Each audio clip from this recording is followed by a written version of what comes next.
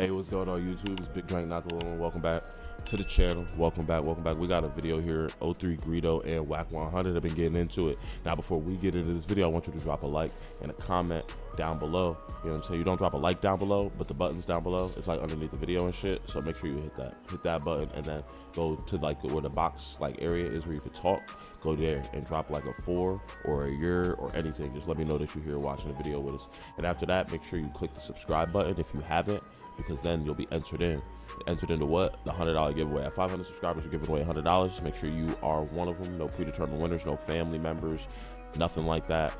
Nothing like that. It's only going to one of y'all, to the supporters. Y'all support me, I'm gonna support y'all back with that $100. I don't care if I gotta ship it to you, a $100 bill, get you a fucking Visa gift card, Cash App, Venmo, any of that. We're gonna make sure you get that $100. Sorry, man. Anyway, let's get into the video. Like I said, 03Greedo and Wack 100 have been having a bit of a discourse, man. You know what's going on. Wack was claiming Greedo's from Sacramento, was claiming that the reason that he had his comments about Kendrick Lamar's festival or his, you know, Ken with Friends performance where he brought out everybody, the reason that he wasn't there, he had some comments about that, and he was saying that, you know, those artists weren't going to get anything back from Kendrick, that they're essentially sucking dick by submitting to what Kendrick wanted. They ain't gonna get nothing in return, whatever the case may be.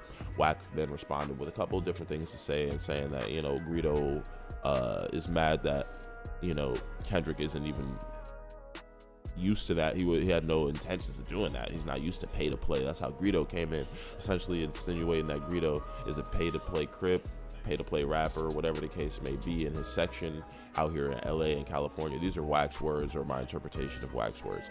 Anyway, Greedo then responded by saying this, and we're gonna get into it, but also Wack claimed Greedo's not even from LA, claiming that he's from Sacramento, and that's exactly what Greedo's responding to here in this clip that No Jumper's talking about. So let's get into that here. Drop over to the other extreme for y'all about, see what they gotta say. So 03 responded back to Wack claiming that he's not from Watts, that he's from Sacramento. He did say that. Yeah, I don't think that's true, right? Because Greedo has always been somebody who I've always have known was from Watts. So. Well, no, if you hear Greedo's story, he talks about the fact that he moved around a lot. Of course, yeah, like he. But Greedo, I know Greedo, bro. I really know Greedo. Like, I've been knowing Greedo. Like, I was doing songs with Greedo when nobody believed when he was Greedy Giddy still and all that. Yeah. And he's so hard, man. He's from LA. Like, his brothers and shit, they are from LA. It's like, if they parents moved around through whatever the case is, like, he didn't start in Watts. He moved around, and by the time he was in high school and all that shit, he was in Watts. When it's time to gangbang and do all that shit, that's where you at. Which is very typical LA story. Yeah. You know what I mean? And you in high school, bro, like you from there, right? Right, like Watts, right? Yeah, like right. And wait, right? And he's been there since, right? From high school up to now. He probably moved too. Yeah, I don't know. I can't tell you everywhere. I doubt he went, lives in Watts still. Sure. Yeah. No, but what I'm saying. Either way, Greedo is Watts. That'd be crazy if Greedo still lived in Watts. Oh my God, that'd be insane. Like, look, I know hella people from over there, like from the Jordan Downs, and they were the ones who showed me originally, and they've been like Greedo. So Greedo solidified. He's from over there.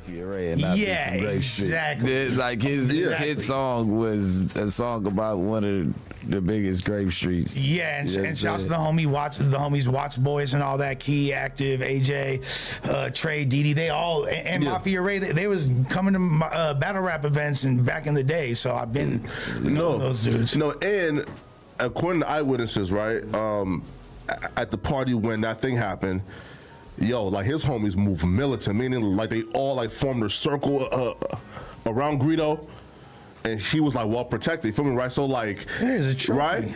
Like, so like, is Greedo a trophy from his hood? If y'all are out in Cali, let me know. Do y'all consider Greedo a trophy from his hood? Especially with these recent comments claiming that he is from Sacramento. That's an interesting take from Lush. Not really anything crazy, but like regardless of like where he's. I know some of y'all are probably from Trump. They did it. Trump did it, bro. Again, according to eyewitness, yo. that man Greedo moved like a president, like he moved like a real because it was according to eyewitness. What? Gordy got hit by straight bullets. So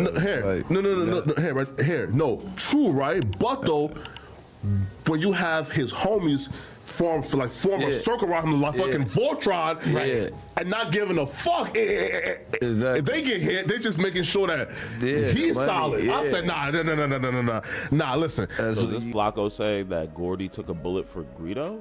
Did Gordy take a bullet for Greedo?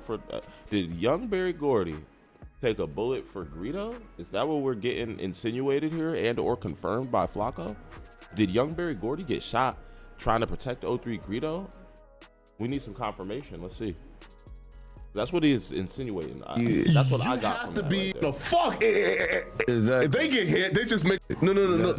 Here. No, true, right? But though, when you have his homies form a circle around him like fucking Voltron. Witness, yo.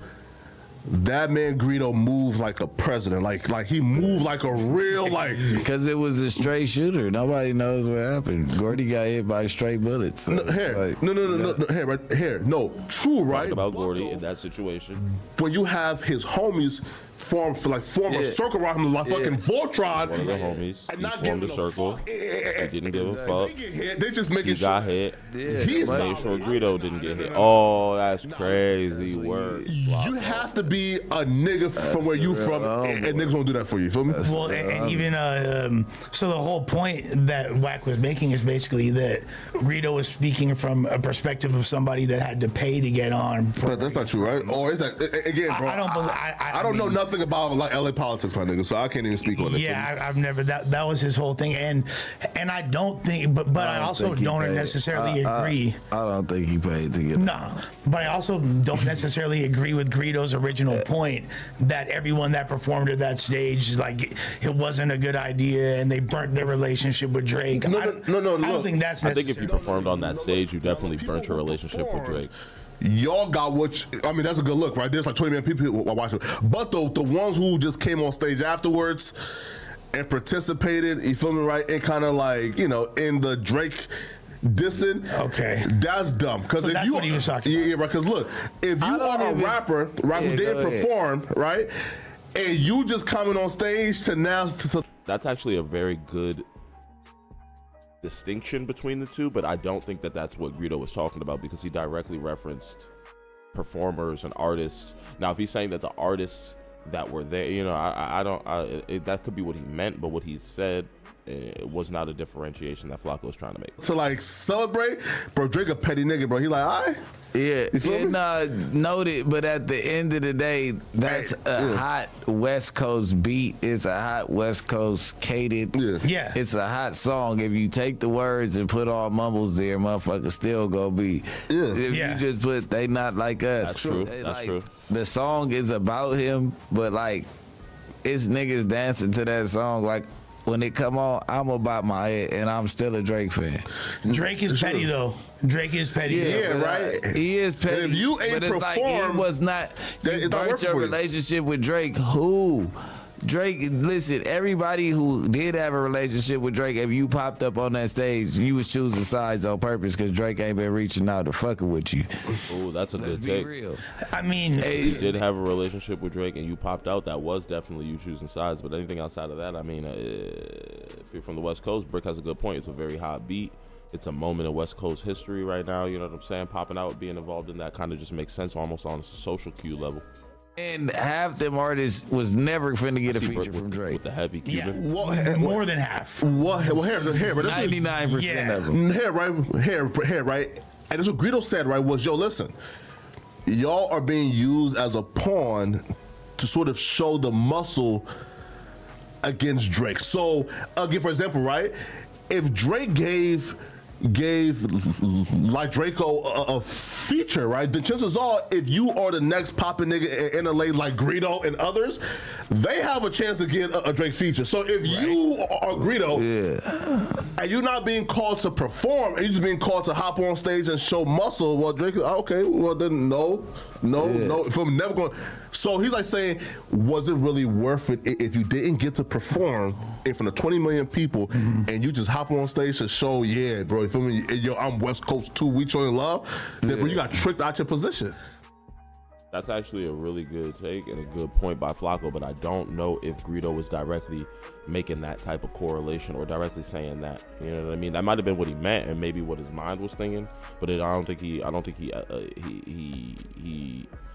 wasn't eloquent enough in his speaking to have said it that way. You know what I'm saying? It didn't come across that way. It came across way different, and I think the way that people taking it is kind of justified. That's just my opinion, though. Let me know what y'all think down below in this whole situation. They didn't speak on much in regards to Greedo responding to his claims about him being from Sacramento, but hey, that is what Wack said. Wack did claim that. Wack claimed it. Actually, they did. They spoke about it. You know, let me know what you think down below. If you think moving around also has nothing to do with it. I mean, it's kind of, where do you think your formative years start? They said that he went to high school in Sacramento, or I'm sorry, in LA, but he had some time in Sac. I mean, what are your formative years for real? Like, when do you really become a man at? I would say if you went to high school somewhere and did those years, that's a lot, especially if you did middle school or anything similar in that area as well. But that means a lot, you know what I'm saying? I would say that Greedo's from LA. That's where I've always known him to be from, and if that's the background that people from there are saying that he has, then I would say that it fits and it matches. But let me know what y'all think down below. Make sure you hit that subscribe button, drop a comment, hit the like button, and turn those notifications on at 500. We're giving away that $100. Make sure you're one of them. I'll see y'all in the next video.